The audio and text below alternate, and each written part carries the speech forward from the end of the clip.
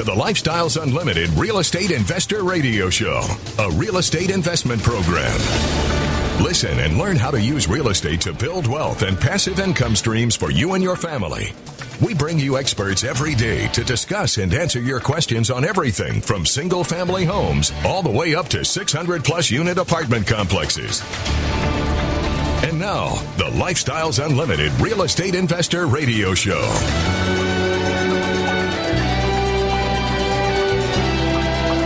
Welcome to the show. My name is Al Gordon, and as always, we're working on your financial freedom. Well, let's see. Where are we at? Week 4. We're about week 4 into the new year. Yeah. Week 4 into the new month, week 4 into the new year, week 4 into, I don't know, I got nothing. And what have you done to change the direction of your life? Have you done anything? Have you taken the time to take a breath and step back from whatever 2021 has brought you? And are you looking at your future? Or are you doing the same thing that you probably have been doing all along, which is just trying to hunker down, get through the day, get through the week, and almost get through the month? And do you have one of those situations like I had many times in my life when I was younger? Yeah, there was a time in my life where I had what was called more month at the end of my money. Yeah, it happens to military families. It happens to all kinds of families. You don't have to be in the military to realize that you can spend all of your income on whatever it is you spend it on, and then be staring at, a couple more days left in the month and going, do I have enough food in the freezer or the refrigerator? Yeah. And the reason I bring that up is because we have a tendency to look at the very, very near term requirements. What is it I need to accomplish today? Let me get those things done. And along that line, you're looking at, what do I need to accomplish this week? And maybe you've got month-time goals and things like that. And you're busy. Americans, man, y'all work really, really hard. And I know this because I have worked very, very hard in my lifetime. And sometimes you take things like retirement and you just kind of set it off on the edge. Or because you're so busy and your time is so consumed, you may be tempted to just say, you know what? I don't have time for retirement. I don't have time to think about that stuff. And what you do is you do exactly what the government wants you to do, which is create a relationship with a financial planner and send them money with the hopes that they've been educated correctly, they know how to invest your money, and that by doing that and by allocating a certain amount of your income from every paycheck or every month or however you do it, that the money you give that financial planner will grow over time. And somewhere in the future, you're going to have a big pile of money and you're going to start living off of that money and hoping you don't die before you run out of money. Now, if you're really young, like in your 20s or maybe your 30s, retirement seems like such a far, far place. It is such a long distance from where you're at. Because society's told us, you retire in your 60s, maybe your 70s. And at that time, you start taking your Social Security, which is intended to help augment your income streams, and you're going to live just fine. But here's the problem. If you're 30 years old and you intend to retire at the age of 65, that's 35 years from now. And a lot of things can happen in 35 years. I know this because I've been on this planet longer than 35 years. I have seen a lot of things happen. I have seen things happen in financial markets. I've seen things happen in real estate. But the future, man, it's a really hard thing to predict. And if you don't have the financial literacy to invest correctly in assets. And those assets that you're investing in have a specific purpose. You have a specific goal or objective for investing in those assets. If you don't know what that specific goal or objective is, or you don't know what kind of returns you're getting for those investments, you just get a statement every month and you go, oh, look, there's more money in there, partly because you're probably contributing money every month to that account. But what kind of returns are you really getting? Now, stock market seems to be doing pretty well.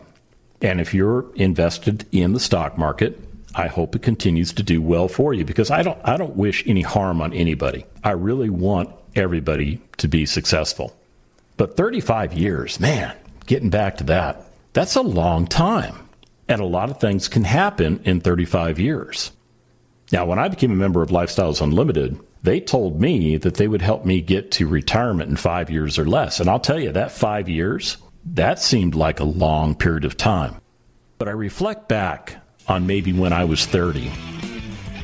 What if I had known what I know now about real estate investing? What if I had correctly invested in real estate way back then? What if I achieved retirement so long ago? Man, wouldn't that be cool? Stick around. We'll talk about how to do that.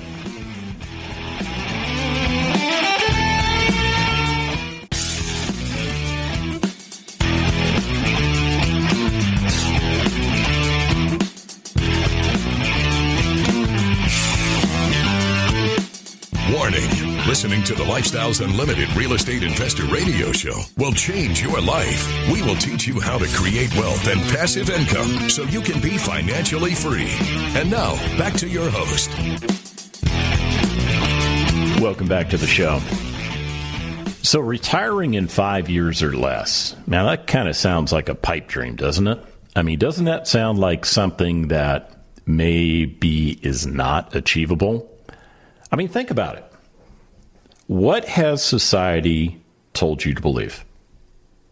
Society has told you that the path to retirement is to work 35, 40, 45, or even more years,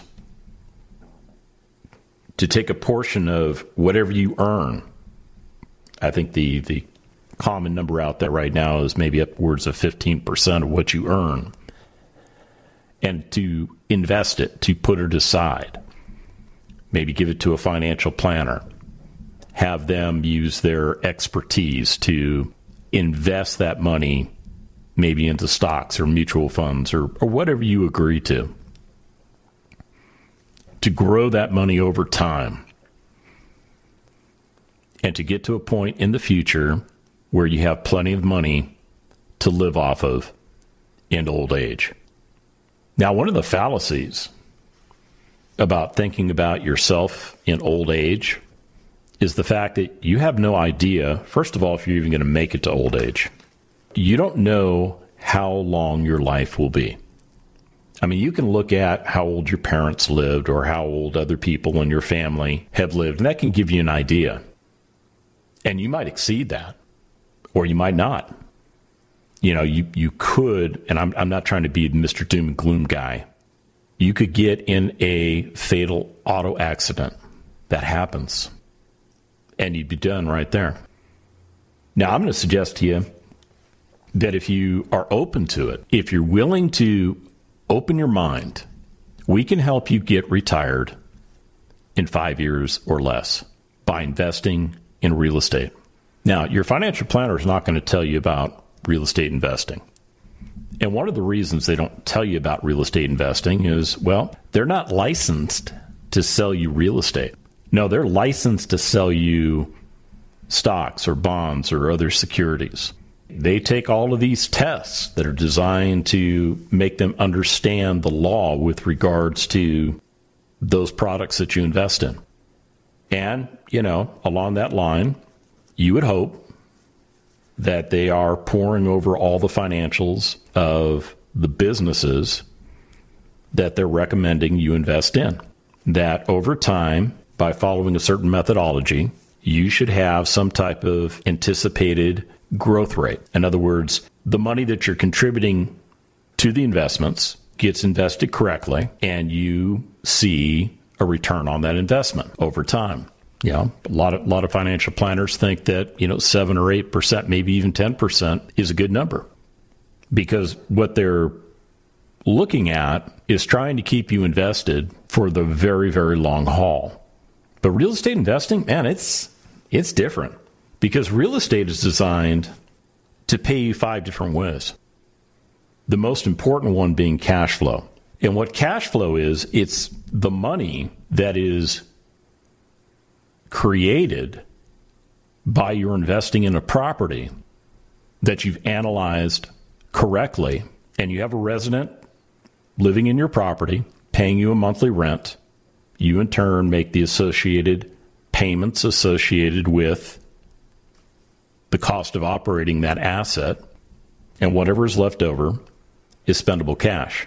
And when you get enough of these assets producing spendable cash, and you use that spendable cash to pay for your monthly household obligations, you've effectively retired yourself. You don't have to wait until the age of 65. If you're 30 years old right now, you can do this by 2026. You can get yourself retired.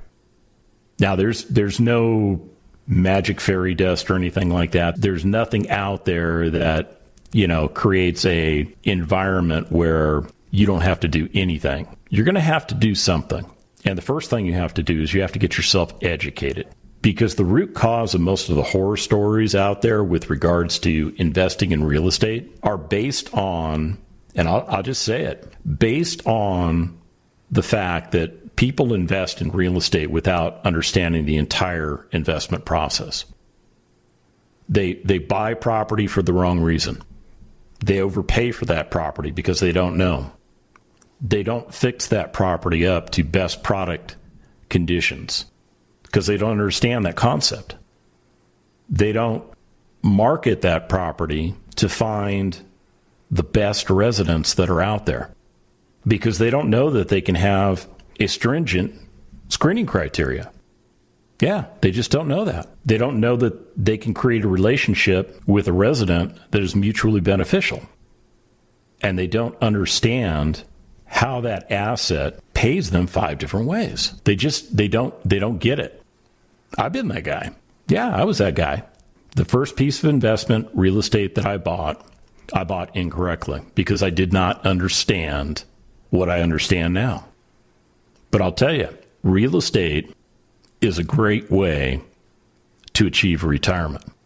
And you don't have to wait forever and a day to get the benefits of the investments. As a matter of fact, along that 5-year glide path, as you acquire additional assets, your life is fundamentally changed because you're earning cash flow. You're capturing equity in the properties when you buy them correctly. You're getting the benefit of principal pay down. You get the benefit of the property going up in value. And man, the tax benefits, they're awesome. Stick around. More to come.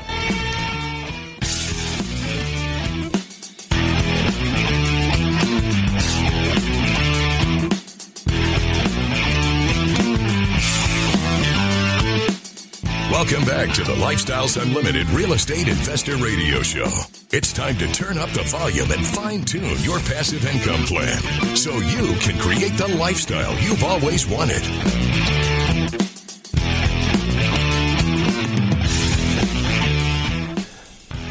So we're kind of talking about where you at. Where are you at? And I don't mean geographically. I mean, where are you at financially? Where are you at with regards to your retirement planning? If you're like most Americans, your retirement plan consists of either A, nothing, B, taking some money out of your paycheck before you even see it, and then pushing it to a financial planner and putting your hands together and praying that they're going to do good things for you, or C, something else. I mean, that's really what people do for retirement in this country. Back in 1978, when legislation was pushed through Congress that allowed for the creation of what is now the 401k created a real boom for employers. Because prior to that, many employers, who, by the way, were loyal to their employees, would set you up on some kind of pension program. Not all of them did it. Don't get me wrong. I'm not saying everybody did this. But there were a lot of employers back in the day that put you on a pension plan. And the concept was you would work for that employer, you would build up that pension, and when it came time for you to, quote unquote, retire, you would have the proceeds from that pension. Now, that pension was probably not designed to replace everything that you earned while you were working, but the pension itself essentially becomes a form of passive income. And it pays you on a monthly basis, or however they have it structured, a certain amount of money. And there are terms and conditions with regards to how long that thing pays. Well, when the 401k was created, a couple of years later, employers realized that that was a real benefit for them, because now what they were able to do was to shift the burden of retirement from them onto you. And there's a cost savings associated with that. It's a lot cheaper for employers to set up a 401k for you and even to contribute to that 401k on your behalf than it is for them to pay you a pension in regards to whatever the terms of that pension was or was to be. So in 1980, I think I was in 10th grade. That gives you an idea of how long ago this was. I was clueless. I mean, I was in high school. I didn't know anything about pensions or 401ks or anything like that. Heck, I was working a minimum wage job that was paying me, I think, $3.05 an hour while I was in high school so that I could afford to drive a car around so that I didn't have to go on a bicycle everywhere. But in 1980, all of a sudden, the burden for retirement planning shifted from your company onto you. And people are not necessarily well equipped to invest correctly when it comes to their retirement. They're just not. I mean, they don't teach you how to do it correctly in high school. They don't teach you how to do it correctly in college. Now, maybe there's some anomalies out there, but for the most part, you're basically told, find a financial planner. They're good to go. They've got these series whatever licenses. They've studied the law. They understand how to correctly invest your money, in essence. Just push the money to them, and you should be good to go. And we have a tendency as people in this country to just follow the herd mentality, to just do that. Just push that money across the table. Put our hands together and pray that everything's going to be all right. But that financial planner, their crystal ball is no more effective than yours or mine. They're just not. They don't know what's going to happen. I mean, here, do some research on your own. Go take a look at what investment projections were to be in the year 2020. Yeah, about this time last year and even into December of the previous year, all of these organizations come out with their recommendations for their best investments, the way they think you need to invest your money. And some people read that and they go, oh, that's what I'm going to do. And some people don't even take the time to read what's out there because they're just pushing the money to the financial planner. I don't recall reading anything a year ago that said this country was going to be overwhelmed and go into a lockdown. I don't remember reading that a year ago. Now, there may have been some news reports talking about the coronavirus and some issues going on in China, but it didn't reach my inbox, and it certainly wasn't a concern of mine. And then we found out in March of last year when we went into lockdown and everybody was concerned about, what's going on in this country?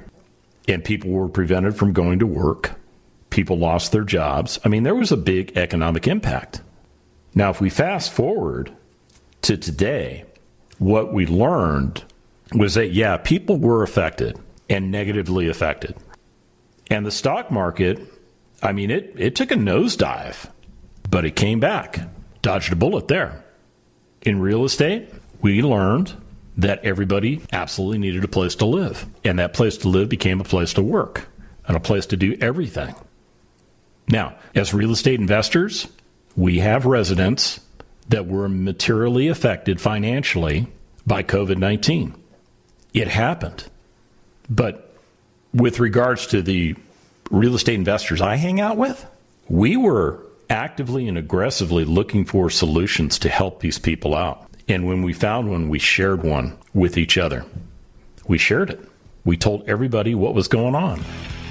Because at the end of the day, not only do we want to take care of the people that are living in our properties, we also wanted to make sure the investment was still sound and solid. I'll tell you what, we did a good job. We did a really good job. We come back from the break, I'm going to share with you somebody's best investments for 2021 list. Stick around.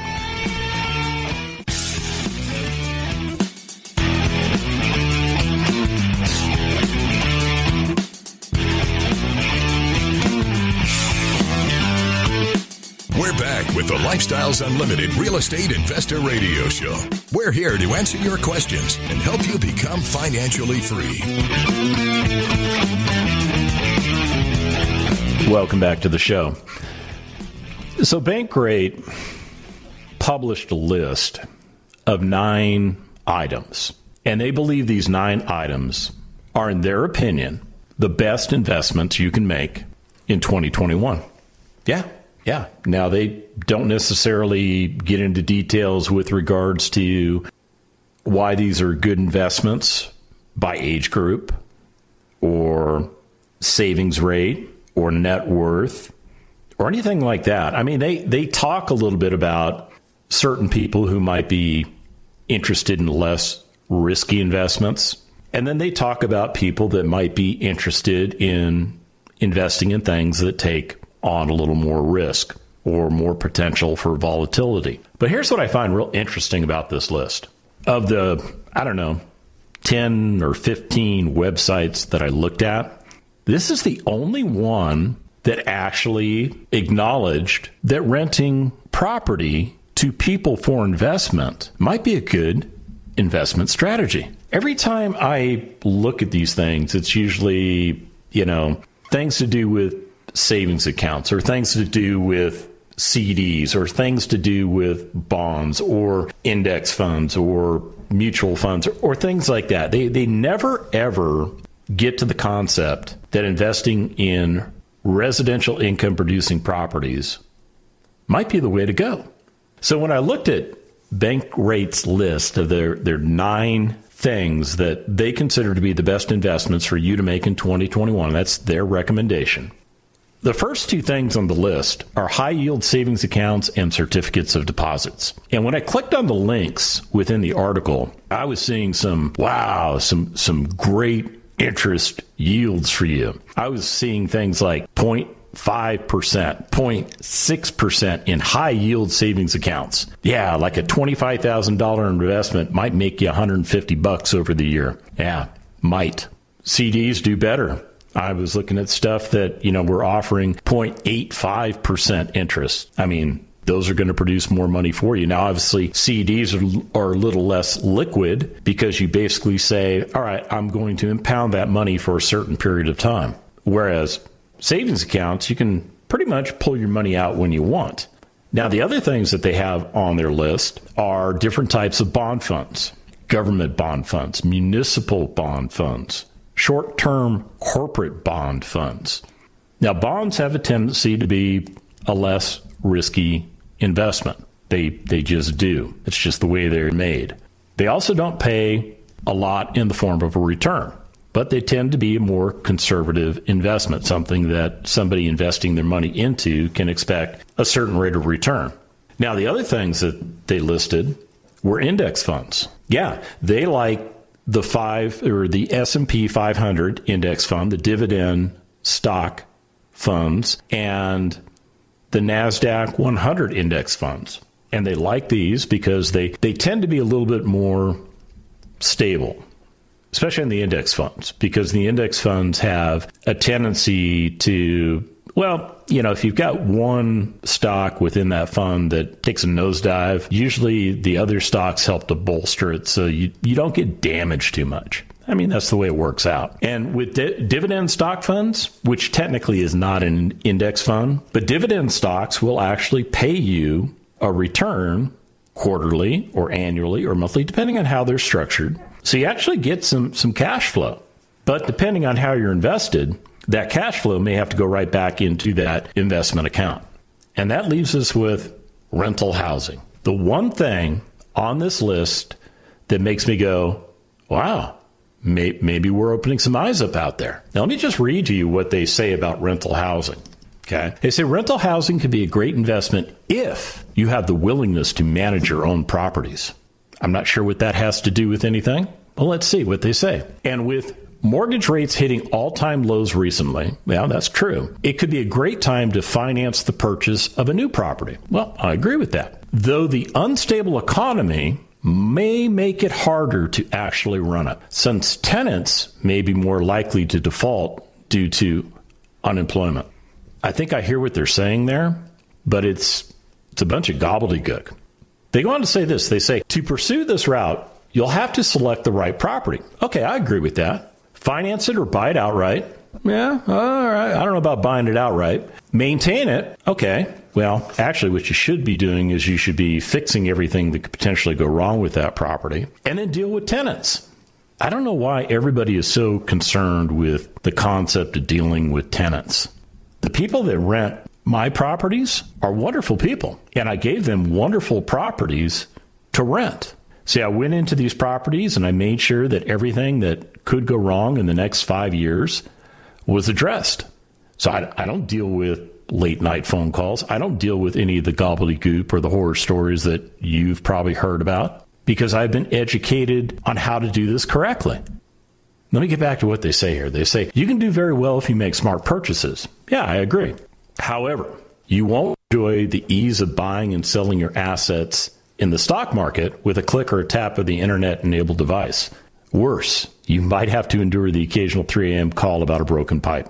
Okay. You know what? There's not enough scare stuff there to scare me away from real estate.